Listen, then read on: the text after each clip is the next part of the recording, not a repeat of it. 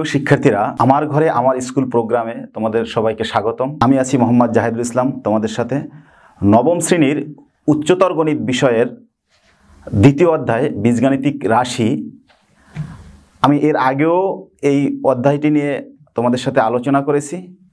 আজকে এই অধ্যায়ের সর্বশেষ টপিকস যেটা এবং খুবই মজাদার এবং ইন্টারেস্টিং টপিকস, আংশিক ভগ্নাংশ, এটি নিয়ে আলোচনা করব।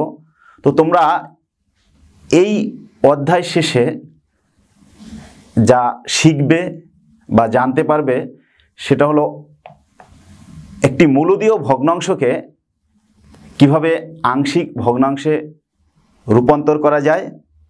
তোমরা সেই আংশিক ভগ্নাংশে রূপান্তর করতে পারবে। একটি ভগ্নাংশের যে বিভিন্ন প্রকারের ভগ্নাংশ আছে ভগ্নাংশের ভিতরে, সেগুলো তোমরা জানতে পারবে, চিনতে পারবে, এবং যেই টাইপেরই ভগ্নাংশ হোক সেটাকে কিভাবে আংশিক ভগ্নাংশে রূপান্তর করা যায় সেটাও জানতে পারবে। তো আমরা আজকে শুরু করি যে বীজগাণিতীয় ভগ্নাংশ যেহেতু আমরা আংশিক ভগ্নাংশে রূপান্তর করব, তাহলে আমাদের অবশ্যই জানা দরকার যে বীজগাণিতীয় ভগ্নাংশটা কি। তো তোমরা বীজগাণিতীয় ভগ্নাংশ সম্পর্কে তোমাদের ধারণা আছে। তো আমরা বীজগাণিতীয় ভগ্নাংশের যে দুইটা অংশ, একটা হলো লব আর একটা হলো হর। তো আমি যদি লিখি এখানে 2x + 5, এখানে লিখলাম x² - 1, তাইলে এটি একটি মূলদীয় বীজগাণিতিক ভগ্নাংশ। তো এখন এই ভগ্নাংশ কখন, বীজগাণিতিক ভগ্নাংশ কখন বলবো আমরা? যখন একটি ভগ্নাংশের লব এবং হর কোনো বহুপদী বা বীজগাণিতিক রাশি হয়, তখন সেই ভগ্নাংশকে আমরা বীজগাণিতীয় ভগ্নাংশ বলবো। তো শিক্ষার্থীরা দেখো, এখানে উপরে একটা রাশি আছে 2x + 5, আর এই হরে একটা রাশি আছে x² - 1। তো এটাও একটা বীজগাণিতীয় রাশি বা বহুপদী, এটাও একটা বীজগাণিতীয় রাশি বা বহুপদী। সুতরাং আমরা এটাকে একটা বীজগাণিতীয় ভগ্নাংশ বলতে পারি। দেখো, আমরা একটা রাশি যদি, একটা ভগ্নাংশ যদি নেই 2x - 3 + 5x - 2, এখানে এইটা একটা বীজগাণিতীয় ভগ্নাংশ। আলাদাভাবে আমরা এটাকেও একটা বীজগাণিতীয় ভগ্নাংশ হিসেবে বিবেচনা করতে পারি। তো তোমরা ক্লাস 6 থেকে যে কাজ করে আসছো সেটা হলো এই যে দুইটা ভগ্নাংশর যোগ করে আসছো কিংবা দুইটা ভগ্নাংশর বিয়োগ করে আসছো। তো আমরা যদি এই ভগ্নাংশ দুইটাকে যোগ করি কি হয়, যে লসাগু হলো x - 3 x - 2। তো এখানে 2 × x - 2 + 5 × x - 3, এখানে যেটা হয় x² - 5x + 6, আর এখানে হয় 2x - 4 + 5x - 15। তো এটাকে যদি আর একটু সামনে আগাই, আমরা উপরের লবে যে ক্যালকুলেশনটা আছে সেই ক্যালকুলেশনটা যদি করে ফেলি, তাহলে কি দাঁড়ায় দেখো, 2x এবং 5x মিলে হলো 7x, 15 - 4 এটা হলো -19, আর হরে যেটা আছে x² - 5x + 6, তাহলে আমাদের এখানে একটা ভগ্নাংশ হয়ে গেল। তো এই ভগ্নাংশটা আসছে আমাদের দুইটা ভগ্নাংশের সমষ্টি রূপে, একটা হলো এইটা আর এই ডান পাশে 5 / x - 2, এই দুইটা ভগ্নাংশের সমষ্টি রূপে এটা পেয়েছি। তো আমরা ক্লাস 6 থেকে 9 পর্যন্ত এতদিন আমরা এই কাজটা করেছি। কিন্তু আমরা যদি এখন তোমাকে কোশ্চেন করা হয় যে তুমি এইটা থেকে এই যে ভগ্নাংশ দুইটা, এই ভগ্নাংশ দুইটাকে ফিরে পেতে চাও, তাহলে সেটা কিভাবে ফিরে পাওয়া যায়, আমরা এই কাজগুলো শিখব। এখন দেখো, তো এখানে এই যে ভগ্নাংশ, তুমি ভগ্নাংশ 3/4, একটা ভগ্নাংশ 5/3, এটাও একটা ভগ্নাংশ। দুইটা ভগ্নাংশ কি আমরা একই প্রকৃতির ভগ্নাংশ বলি? না, এটাকে বলি আমরা প্রকৃত ভগ্নাংশ, আর এটাকে বলি আমরা অপ্রকৃত ভগ্নাংশ। যে ভগ্নাংশের লবটা হয় ছোট, হরটা হয় বড়, সেটাকে আমরা বলি প্রকৃত ভগ্নাংশ। আর যে ভগ্নাংশের লবটা হয় বড় কিন্তু হর ছোট, সেটাকে আমরা বলি অপ্রকৃত ভগ্নাংশ। তো এখন বীজগণিতের বেলায় আমরা এই বীজগণিতের মৌলদীয় ভগ্নাংশের বেলায় আমরা কিভাবে প্রকৃত এবং অপ্রকৃত ভগ্নাংশ চিনব। দেখো, আমরা যদি একটা ভগ্নাংশের হরটাকে nx এবং লবটাকে nx এবং হরটাকে dx দ্বারা প্রকাশ করি, তাহলে nx বাই dx একটা ভগ্নাংশ। কোনো ভগ্নাংশের nx হলো, এটা হলো নিউমারেটর, এই জন্য আমি nx ধরেছি। আর আমাদের যে হরের যে ইংরেজি সেটা হলো ডিনোমিনেটর, এই জন্য আমি dx দিয়ে প্রকাশ করেছি। একটা হলো নিউমারেটর, একটা হলো ডিনোমিনেটর, এই জন্য আমরা একটাকে nx একটাকে dx ধরেছি। এখন যদি nx greater or equal dx হয়, nxটা গ্রেটার অর ইকুয়াল dx, অর্থাৎ nx dx এর সমানও হতে পারে অথবা বড় হতে পারে। এভাবে আমরা বলতে পারি যে লবটা যদি হরের সমান অথবা হর থেকে বড় হয়, তাহলে সেটাকে বলবো আমরা অপ্রকৃত। আর যদি nx লেস দ্যান dx হয়, অর্থাৎ হরটা অবশ্যই লবের চেয়ে বড় হবে, তাহলে সেক্ষেত্রে আমরা এটাকে বলবো প্রকৃত। তাইলে আমরা বীজগণিতীয় ভগ্নাংশ এটাকে আমরা দুই ভাগে ভাগ করেছি। যেমন আমরা সাধারণত ভগ্নাংশকে দুই ভাগে ভাগ করি, একটা হলো প্রকৃত অপ্রকৃত। এক্ষেত্রেও আমরা দুইটা ভাগে ভাগ করেছি, একটা হলো প্রকৃত আর একটা হলো অপ্রকৃত।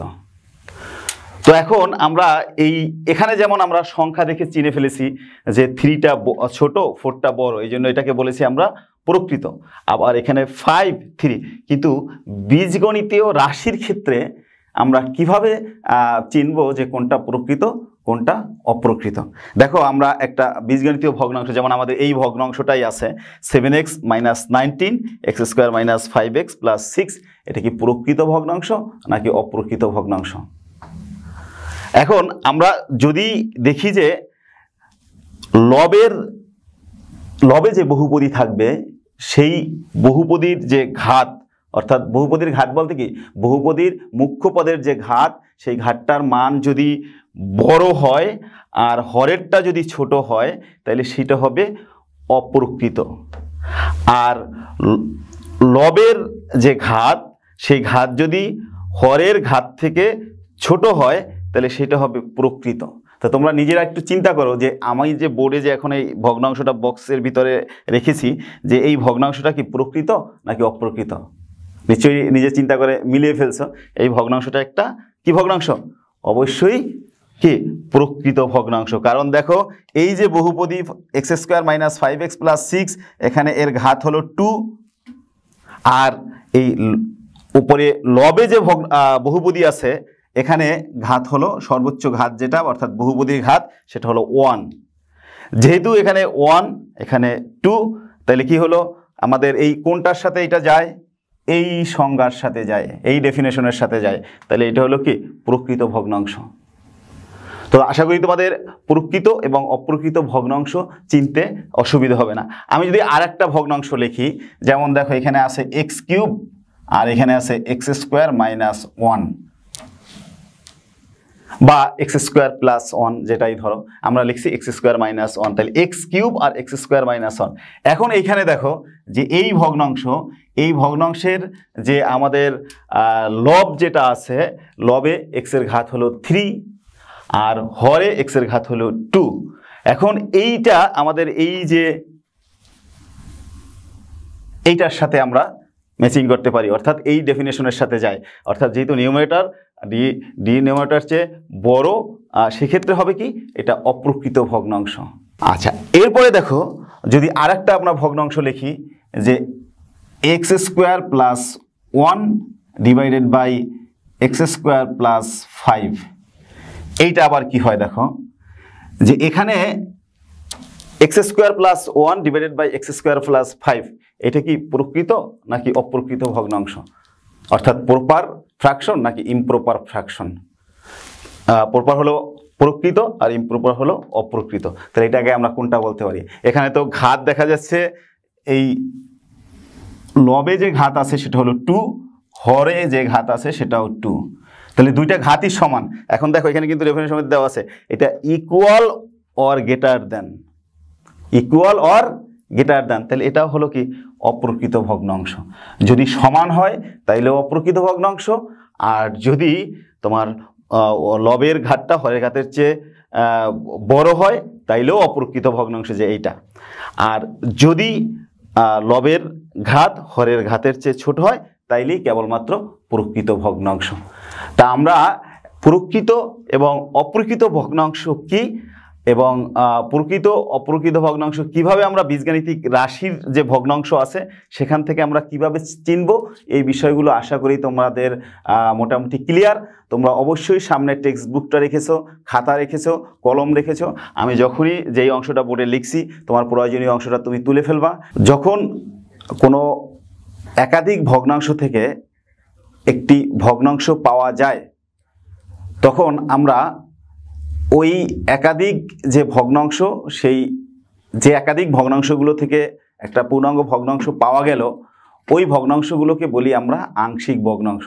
এবং এই পূর্ণাঙ্গ ভগ্নাংশটা থেকে ওই যে একাধিক খণ্ডে খণ্ডে বিভক্ত করা, সেই প্রসেসটাকে আমরা বলি কি আংশিক ভগ্নাংশে রূপান্তরকরণ। তো এখন কোনো ভগ্নাংশকে যদি আমরা এইভাবে অংশে অংশে রূপান্তর করতে চাই, অর্থাৎ আংশিক ভগ্নাংশে রূপান্তর করতে চাই, সেক্ষেত্রে আমাদের কতগুলো নির্দিষ্ট নিয়ম মেনে করতে হয়। এবং ভগ্নাংশটা কোন টাইপের ভগ্নাংশ আছে, ভগ্নাংশের যে হরটাকে উৎপাদকে বিশ্লেষণ করে হরের যে বৈশিষ্ট্যগুলো আছে সেই বৈশিষ্ট্যগুলোর উপরে ভিত্তি করে আমাদের এই কাজটা আগাতে হয়। তো আমরা আগে যে কোনো একটা ভগ্নাংশ, আমরা এই যে বোর্ডে যে ভগ্নাংশটা তুলছি, সেই ভগ্নাংশটাকে কিভাবে আংশিক ভগ্নাংশে রূপান্তর করা যায় সেই বিষয়টা একটু আমরা সামনে আগাই, তারপরে ডিটেলস নিয়ম আবার তোমাদের আমি বলবো। তো দেখো এখানে আমরা একটা ভগ্নাংশকে যখন আংশিক ভগ্নাংশে রূপান্তর করব তখন প্রথমেই দেখতে হবে আমাদের হরটাকে উৎপাদকে বিশ্লেষণ করা আছে কি নেই। যদি হরটা উৎপাদকে বিশ্লেষণ করা থাকে তো ভালো, আমাদের কাজ কমে গেল। আর যদি হরটাকে উৎপাদকে বিশ্লেষণ করা না থাকে তাহলে সেক্ষেত্রে আমাদের হরটাকে অবশ্যই উৎপাদকে বিশ্লেষণ করে নিতে হবে। তো আমাদের যে ভগ্নাংশটা আছে সেটা হলো x+2 divided by x square minus 7x plus 12। তো আমাদের এই ভগ্নাংশটাকে আমরা সামনে আগাই। আমরা আগেই বলেছি যে এই আংশিক ভগ্নাংশের রূপান্তরের ফার্স্ট দেখতে হবে যে ভগ্নাংশটা আর হরটাকে উৎপাদকে বিশ্লেষণ করা আছে কিনা, আর ভগ্নাংশটা প্রকৃত নাকি অপ্রকৃত। এই ভগ্নাংশটা একটা প্রকৃত ভগ্নাংশ এবং হরটাকে উৎপাদকে বিশ্লেষণ করা নাই, তাইলে আমরা এটাকে হরটাকে উৎপাদকে বিশ্লেষণ করি। তো x square minus 4x minus 3x plus 12, তোমরা মিডল টার্ম ব্রেকিং জানো, সেই মিডল টার্ম ব্রেকআপের নিয়ম অনুযায়ী এখানে আমরা এই 12কে ভেঙে দিয়েছি, মাইনাস 4x 3x, আর উপরে হবে কি x+2 যেটা ছিল ওইভাবেই থেকে যাক। তো এখানে x কমন নিলে কি হয় x মাইনাস 4, 3 কমন নিলে কি হয় x মাইনাস 4, আর এখানে হলো x+2, x minus 4, x minus 3, এখানে হলো x+2। তো আমাদের এই এখন ভগ্নাংশটা প্রথমেই আমি বলেছিলাম যে ভগ্নাংশটা কিভাবে আছে সেই বিষয়টা আমাদের আগে দেখে নিতে হবে। যে ভগ্নাংশটা হলো প্রকৃত ভগ্নাংশ, হরকে উৎপাদকে বিশ্লেষণ করা ছিল না, আমরা উৎপাদকে বিশ্লেষণ করলাম। এরপরে আমাদের একটা বিষয়ে ধারণা থাকতে হবে যেটাকে বলা হয় অভেদ।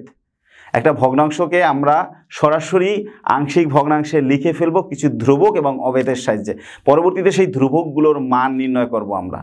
তো এখন এই কিভাবে আমরা ধ্রুবকগুলো নির্ণয় করব বা ধ্রুবকগুলোর মান নির্ণয় করব সেটা যদি আমি দেখাতে চাই তাহলে আমাদের একটু দেখো যে এখানে সুতরাং x+2, x minus 4, x minus 3, এই ভগ্নাংশের বৈশিষ্ট্য হলো এই ভগ্নাংশে x মাইনাস 4, x মাইনাস 3 দুইটা উৎপাদক আছে। কোনো এবং ভগ্নাংশটা প্রকৃত ভগ্নাংশ, কোনো উৎপাদকের পুনরাবৃত্তি হয় নাই, কোনো উৎপাদকের দ্বিঘাত কথাটা নাই। মানে দ্বিঘাত বলতে যে এখানে চলকের ঘাত 2 বা 3 এরকম কিছু নেই। তাইলে এক ঘাত বিশিষ্ট আবার একাধিক উৎপাদকও নাই। তাহলে এইরকম ভগ্নাংশকে যখন আমরা ক্যালকুলেশন করব তখন সেই ক্ষেত্রে আমাদের এইরকম ধরতে হবে যে a by x minus 4 plus B by x minus 3। এটা আমরা মনে করি। এখন হঠাৎ করে এইভাবে আমরা মনে করতে গেলাম কেন? আমরা জানি আমাদের ভগ্নাংশটাকে একাধিক ভগ্নাংশে পরিণত করতে হবে।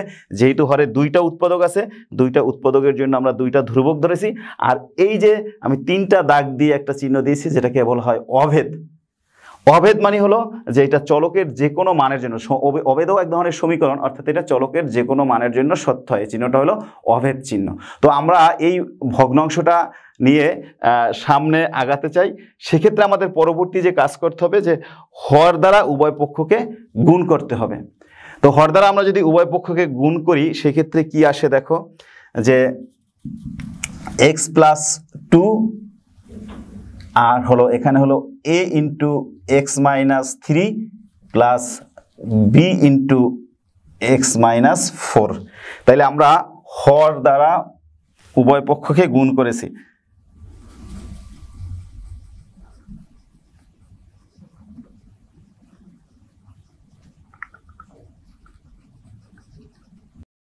তাহলে হর দ্বারা উভয় পক্ষে গুণ করে আমরা এটা পেলাম। দেখো এই হরে আছে এক্স মাইনাস 4 এক্স মাইনাস 3, এটা দিয়ে দুই সাইডকেই লেফট সাইড এবং রাইট সাইড উভয়টাকেই গুণ করে দিয়েছি। এখন দেখো যে আমরা এটাকে বলেছিলাম একটা অভেদ। অভেদ মানে হলো এটা চলকের যে কোনো মানের জন্যই এটা সত্য হবে। তো চলকের যে কোনো মান ধরে আমরা, অর্থাৎ যে কোনো একটা ধ্রুবককে শূন্য বানিয়ে অন্য ধ্রুবকটার মান বের করব। তা আমরা যদি এখন x ইকুয়ালস টু 3 ধরে পাই, তাহলে দেখো x ইকুয়ালস টু যদি আমি 3 ধরি তাহলে এইটা 0 হয়ে যায়, এখানে হবে -1, তাহলে এখানে হবে 5 ইকুয়াল b আর হলো -1, তাইলে b ইকুয়ালস টু আসে -5। আবার x ইকুয়ালস টু 4 ধরে পাই, তাহলে 4 ধরলে এই বিটা 0 হয়ে যায়, তখন a এর মান চলে আসবে। তাহলে এখানে আসবে 4 প্লাস 2 6 ইকুয়ালস টু আসবে a, অর্থাৎ a এর মান 6। এখন দেখো আমরা এই ভগ্নাংশে যেটা ধরেছিলাম এটা আমি মুছে ফেলি। এই ধ্রুবকের যদি মান বসিয়ে দেই, তাহলে ধ্রুবকের মান বসিয়ে দিলে এখানে আসে a এর মান আসে 6 আর b এর মান আসে হলো -5, তাহলে এটা মাইনাস হয়ে যাবে -5। তাহলে দেখো আমাদের যে এটা হলো6x -4 -5x -3। তাহলে আমাদের এই ভগ্নাংশটাকে আমরা আংশিক ভগ্নাংশে রূপান্তর করি। x plus 2 x² -7x plus 5কে এভাবে আমরা আংশিক ভগ্নাংশে রূপান্তর করতে পারি। তাহলে শিক্ষার্থীরা আমি এইটা তোমাদেরকে যে আজকে শুধুমাত্র যে আমরা একটা ভগ্নাংশকে আংশিক ভগ্নাংশে রূপান্তর করার প্রক্রিয়াটা সম্পর্কে প্রাথমিক ধারণা দিলাম। আমরা নেক্সট ক্লাসে এটাকে ডিটেলস আলোচনা করব। বইয়ে তোমাদের এক্সাম্পলে করা আছে সেগুলো দেখবা, এবং এটা সম্পর্কিত একটা কাজ দেয়া আছে তোমাদের বইয়ে 60 পেজে, সেগুলো মোটামুটি প্রথম দিকেরগুলো করার চেষ্টা করবা, 60 পেজের কাজগুলো করবা। আর আমার পুরো ক্লাসটা তোমরা এখান থেকে দেখে নিতে পারবা। সবাইকে ধন্যবাদ। আর নেক্সট ক্লাসে ইনশাল্লাহ আবার আমরা এটা নিয়ে আলোচনা করব।